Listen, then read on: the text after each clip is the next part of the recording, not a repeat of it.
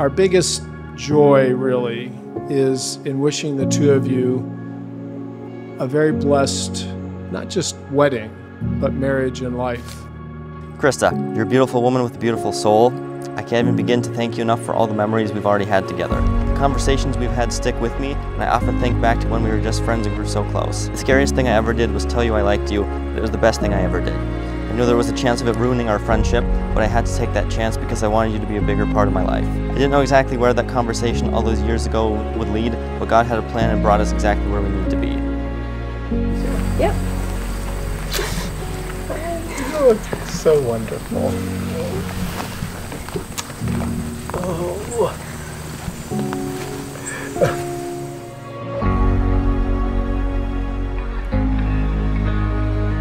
Dear Kiernan, I remember when we became friends, I said, he's a great guy, any girl would be lucky to have him. When we became best friends, I said, we are so important to each other that I know we'll be at each other's weddings. I don't know if I'll be standing across from him or in the front row watching, but I'll be there.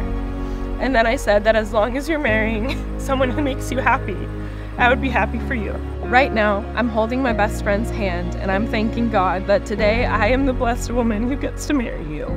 I know everyone talks about seeing the bride for the first time, but I'm excited to see my radiant groom and almost husband waiting for me at the altar.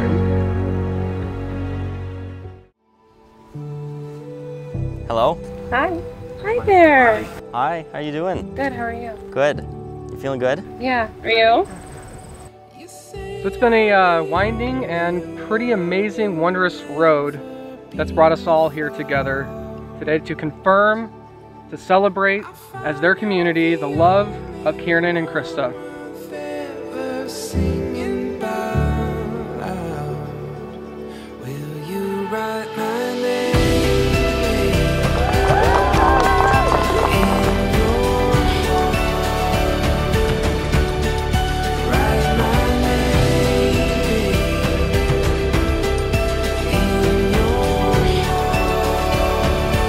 Christa, you are one of the most giving people I have ever met.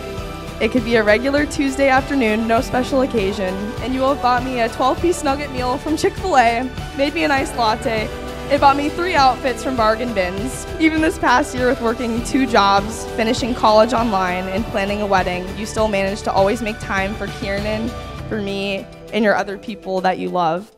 Kiernan, when I reflect on your life as seen through my eyes, I noticed there have been several life waypoints that have marked monumental changes. There was a Kentucky season where you first learned what life was and how much joy there is in it. And that was followed by a Minnesota season where you had to additionally rebound from life's challenges and trust the path the Lord had you on. Then there was the confusing and painful chapter before we knew why you were so sick.